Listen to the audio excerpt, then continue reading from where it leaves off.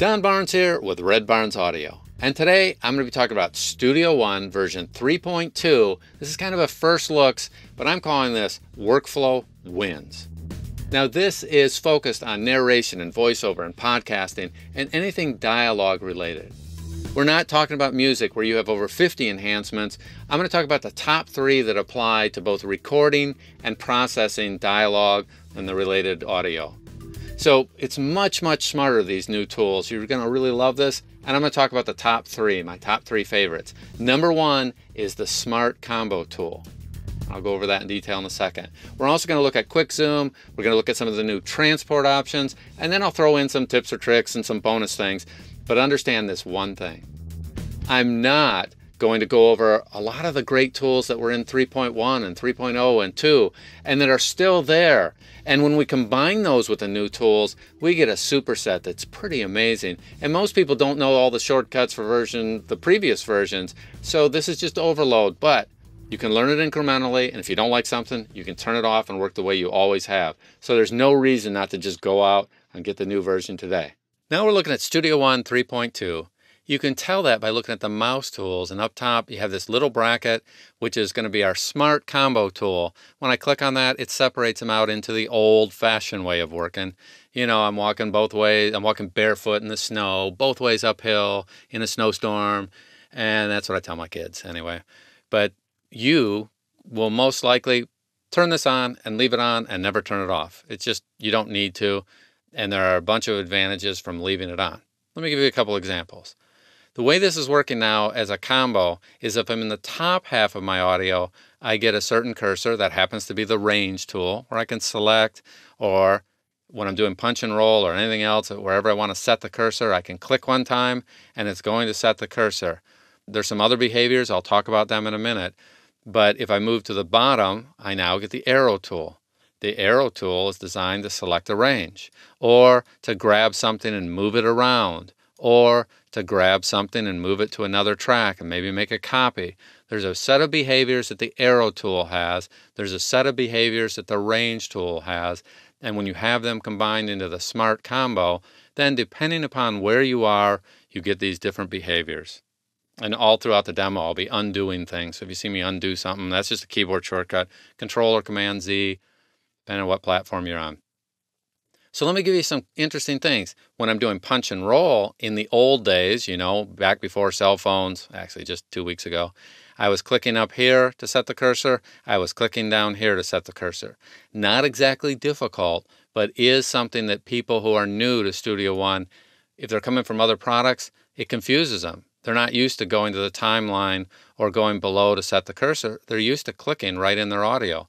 Now you can click right in your audio in the top half, and it sets the cursor. And I do like that we have this vertical line, which just makes it easier to set the cursor where we want.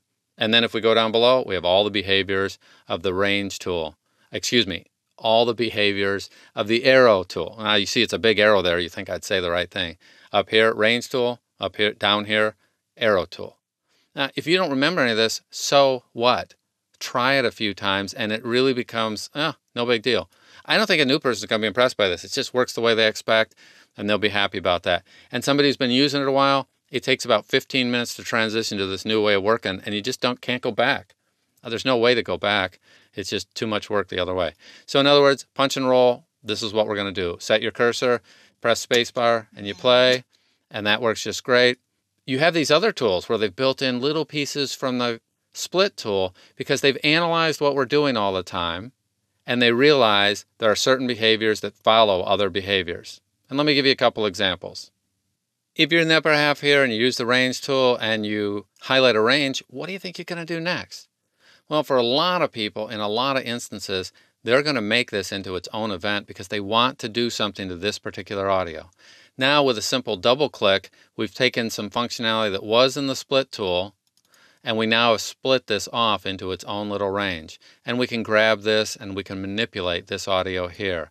We can go over onto the edge and we can change the fade in and out. We can grab this and adjust the type of fade that we have.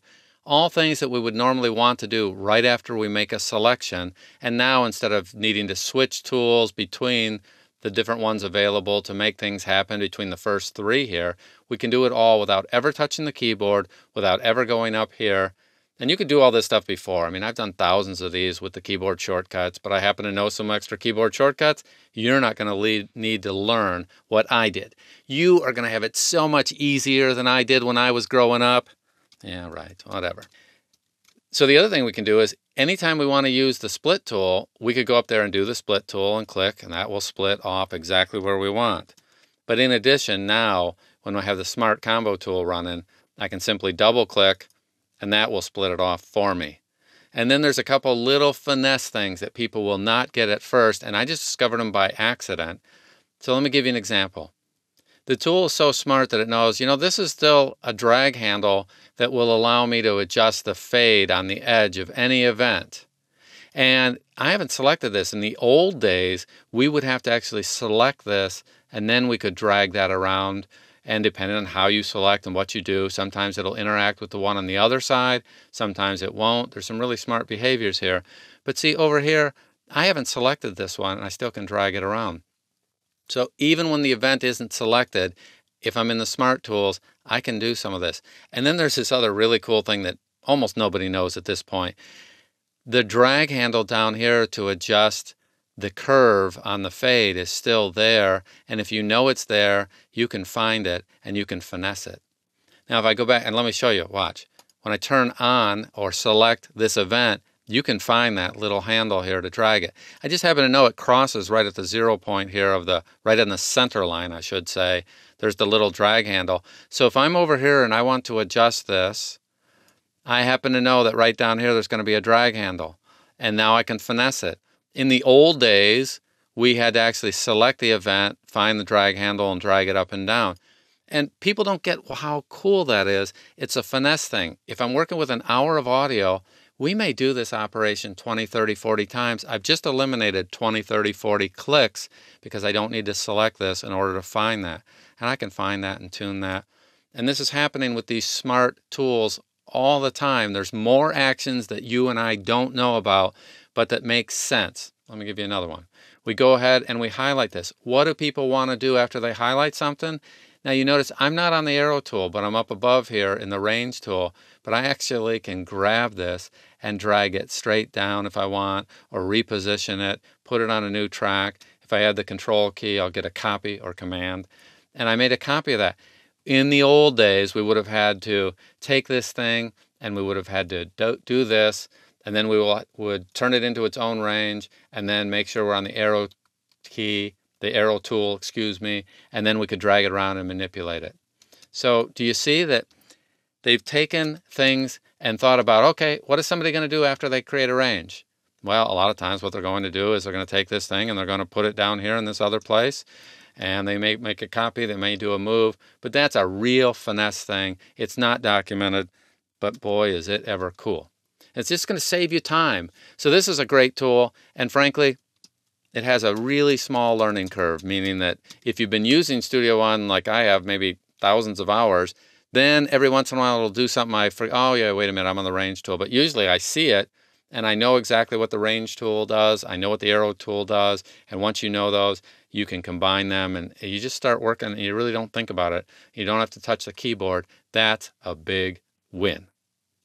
If you want to, and I recommend this at points, if you're a learner, if you're an explorer, if you're someone that really wants to know how the tools work so that you can finesse them and save yourself some time, take 5 minutes and turn this off and get to know what you can do with each of these tools individually. Because once you know what each of these can do individually, then you'll also know how they work combined. And then there are a couple hidden behaviors that people just don't know. And watch my videos or just practice forever and you'll find them too. I mean, I stumble over them all the time and I go, gosh, those guys are smart, they are clever, and they're thinking about how we really work in the real world. So hats off to them. All right, the next thing we're going to look at, quick zoom. Now, how many times you have something? You see there's a little bit of noise here, but it's not very zoomed in. So what can I do? Hold down 2 keys. It's going to be Shift-Alt or Shift-Option, depending on your platform. And I get the magnifying glass, and I go here, and that just zoomed that right into there. If I needed to zoom again, I could select the range again, and I've zoomed in even more. And then if I hold the same keyboard shortcuts and I click once and click twice, I'm right back to where I was before. So you can zoom in and out in a hurry with this quick zoom feature. Remember, Shift Alt or Shift Option gives you the magnifying glass. Zoom in 2, 3 times if you choose to, and then go ahead and work on this for a while. Hold the same keystroke, click, click, click, and I'm back to where I was. You can zoom in and zoom out and go back and forth. It's really, really slick. Now here's one more thing. Layers are something that we use all the time for dialogue cleanup. I've got a whole video on that. So most of you know in order to see the layers, we have to expand them right here. Then we have the shortcut keys and we expand and we hide the layers. Now they've given us a little button over here. Anytime you have layers, you can simply click on this button and expose them or hide them.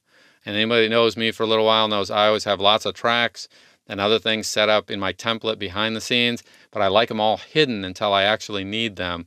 So most of the time that's going to be hidden, and then when I need it, it's there. I don't have to think about it. So it's just a nice little finesse thing. Now there's a couple more interesting options, and these are finesse options, meaning not everyone's going to use them, but that's okay. If you come from Pro Tools, some of these things you're going to want to use, and if you don't, well, you may or may not. It just depends on what you're doing.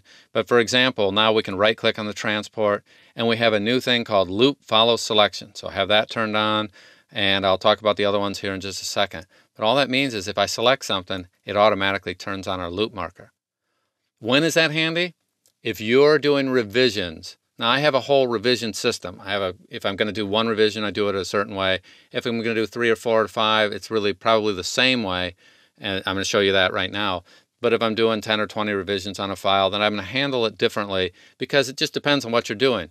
But in this case, you can use Song, Export Mixdown, and you can go ahead and choose the option between loop. And now I'm going to export 3.5 seconds here in order to do some processing in RX and then bring it back and paste it right in so it's going to match my original audio. So there's some really great things when you're exporting to take a little loop, and I highlight this, it's all set up, export.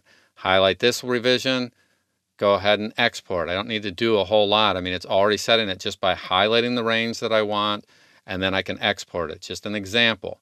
Now, I don't always want that. It doesn't hurt anything to leave that on. I'm going to turn that off. And then the other thing they have is a brand new feature, and this is really for power users who are coming from other things. Pro Tools, I can't remember what Logic does, but certainly Pro Tools, they have a feature called Enable Play Start Marker, and it works like this. There are times where I'm working on this little piece of audio and I'm working right here. When I play this, I actually want to start a little bit earlier and get this edit in context. Linnell set her basket on the table. So Linnell set her basket on the table.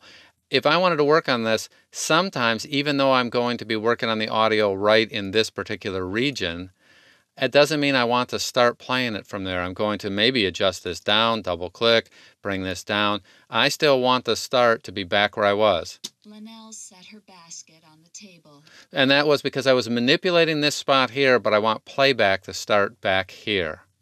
And that happens all the time. I don't want to listen to it right here because... Linnell set her basket on. And I just had that turned on. So I'm going to take that and turn that off. And there's a keyboard shortcut to turn that on and off. So you can do it really quickly.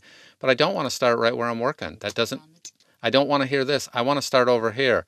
So there's times where you need more finesse, more options, because the place you're working is not really what you want to do in terms of listening.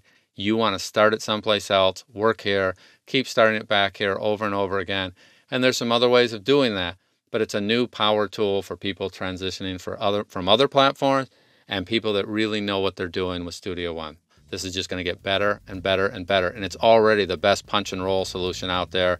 And its editing continues to add more finesse elements to make it easier for us to succeed and do it in less time. And I know you're going to discover some things that I haven't already exposed, so be sure to put them up in the Facebook group. And of course, this is Don Barnes, and I look forward to seeing you on the wires.